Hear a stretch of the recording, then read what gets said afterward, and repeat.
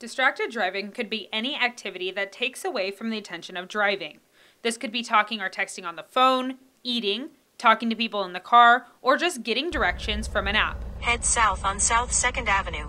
According to the National Highway Traffic Safety Administration, any non-driving activity you engage in is a potential distraction and increases your risk of crashing. We have been seeing more collisions due to distracted driving.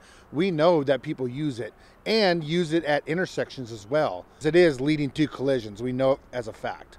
In 2019, over 3,000 people were killed in the United States because of distracted driving, according to the U.S. Department of Transportation. So anytime you take your eyes off the roadway, it's bad, because that's not going to give you enough time to apply a brakes or stop in time.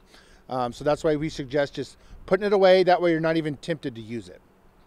30% of crash fatalities in Washington are due to distracted driving. So next time you get in your vehicle, make sure you put your phone down before you start your car. I think I'm ready. Another thing to remember in Washington's cell phone laws, which went into effect in June of 2010, if police see you holding your cell phone or texting while driving, they can pull you over and issue a ticket. Also, passengers can help inside your vehicle. If you're riding with someone and they're driving and using their cell phone, just say, hey, do a friendly reminder. Do you mind putting that away? Or can I take the phone call? Or can I text for you?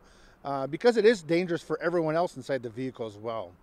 In the state of Washington, you can use your cell phone if you are hands-free, out of the flow of traffic, parked, or contacting emergency services. Other than that, you have to put your cell phone down before you go. In Yakima for NBC Right Now, I'm Sophia Lesios.